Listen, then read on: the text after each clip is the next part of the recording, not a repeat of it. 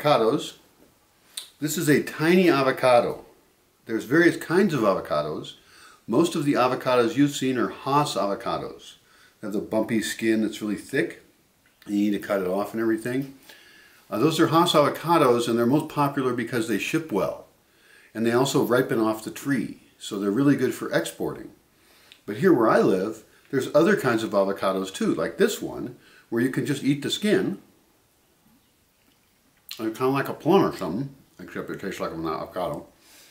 The seeds of these are really big. Now, I want to get a variety of avocados here because we can graft onto them, and also it's just fun. It's exciting. People love avocados. And also the growing season will extend if I have different varieties. This is a seed from an avocado about this size. So you can see there's not a lot of fruit on there. So what I want to do is I want to sprout this. And you might have done this when you were a kid. This is a great activity to teach kids about seed reproduction. You know, I could just probably plant this in a pot, but it might dry out. I might forget it. And also I've got this nice kitchen window here that gets some okay light. So what I'm going to do is I'm going to put some toothpicks in this avocado.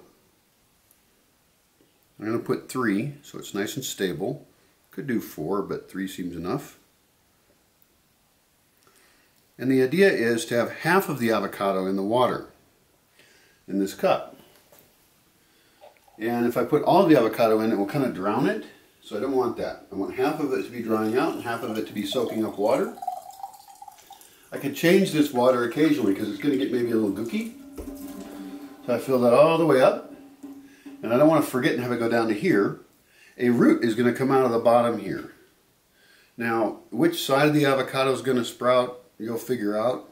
I think I got the right one. If I didn't, it won't work. I set this up here. That's going to grow a little tree out the top, roots on the bottom.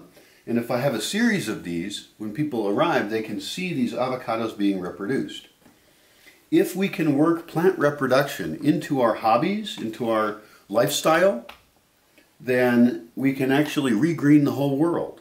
We can find anywhere that's just dirt, anywhere that humans have destroyed, anywhere that doesn't have food we like, or maybe plants that bees and insects like, and we can fill it with life. We can be forces of life instead of death as humans. You know, it's just an avocado, but it's also part of making the world a better place. Tasty.